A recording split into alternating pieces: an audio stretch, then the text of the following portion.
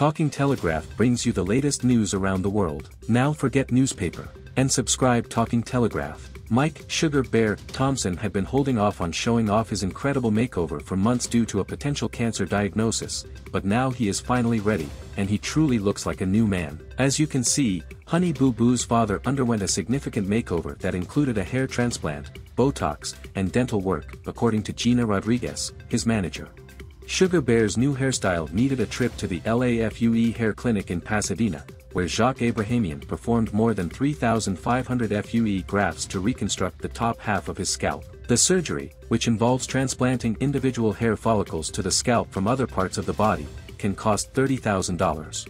Dr. David Saudet injected Sugar Bear with 75 units of Botox in his brow, forehead, and bothersome crow's feet. He also struck Bev Hills.